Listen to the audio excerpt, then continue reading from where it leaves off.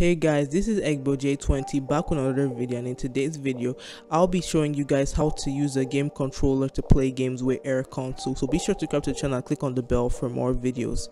So there may be some of you who may want to play AirConsole with a game controller, but the thing is that AirConsole does not support game controllers and you can only use your smartphone as a game controller. So in this video I'll be showing you how to use any Bluetooth game controller with your AirConsole to play games with it. So in order to do this, what you need is an Android phone and a laptop.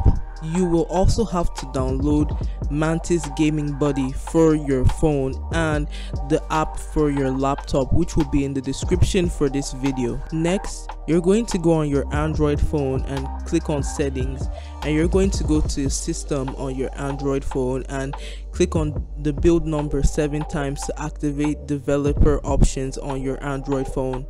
Next, you're going to go into developers options and enable USB debugging on your Android phone. This is a very important step.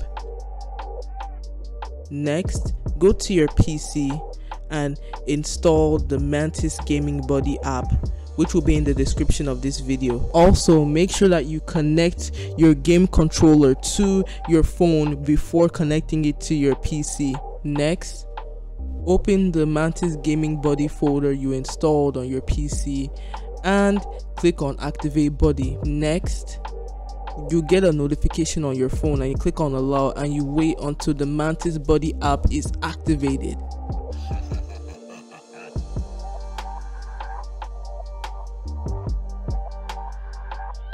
Once it's activated, you can disconnect your phone from your PC. Next, you open the Mantis Gaming Buddy app on your phone and select AirConsole.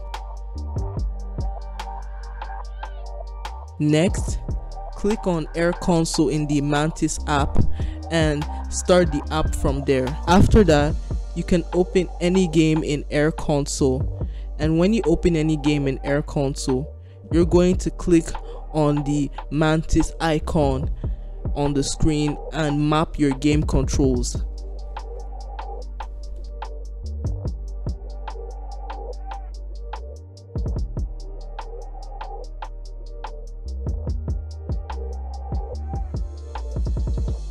Now you can have fun and use your game controller to play AirConsole games. It's possible to do this with 2 players. If you have 2 Android phones and you activate the Mantis app on both phones and you connect 2 of the controllers to the 2 different phones, it will be possible for all of you to use this to play AirConsole together. However, the only drawback to this method is the fact that you have to keep on activating the Mantis app each time you want to play a game. But if you don't care, you can just keep doing it and have fun while playing your games. Anyway, that's all for today's video. Be sure to subscribe to the channel and click on the bell for more videos. Follow me on all my social media pages, and I hope I see you guys next time. Peace out.